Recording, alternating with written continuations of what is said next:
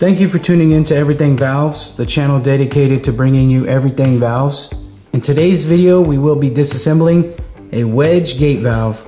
Here we have a flanged in wedge gate valve. As you can see, you have your gate here, your stem is up here.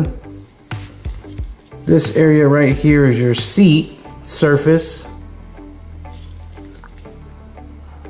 You have your bonnet here, with your bonnet bolts. This is going to be your yoke. This is your gland flange here. These are your bolts. When you tighten down this flange, it'll push down your gland here, which will compress any packing here. To close the valve, you want to rotate clockwise.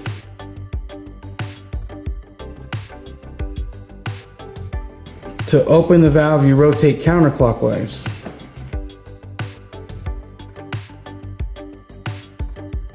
To show you the inside of the bonnet, I'm going to use a cutout I have here and show you how to disassemble it.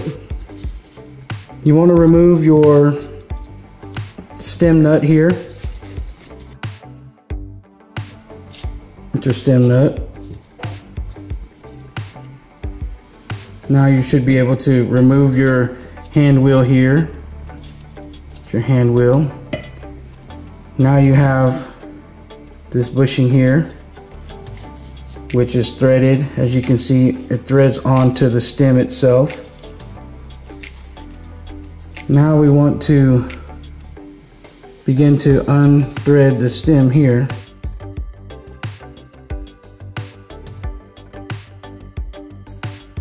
See, now it is out. Now you should be able to pull your stem completely out. Here you have your stem, and this would be the slot where your wedge will slide over. Now you have your gland flange, and it has bolts here, nuts, so you want to remove these. Now you remove your last one, and you should be able to pull out the gland flange here. Here you have your gland flange. So now you should be able to remove your gland here. Here's your gland, which compresses the packing rings here. And now you can remove this bushing on top, which your stem will thread inside of here. And here is your bonnet. Inside you have your packing. As you can see, all the rings inside. This surface right here is actually your back seat. This bevel surface right here acts as a back seat, sealing against this area inside of the bonnet.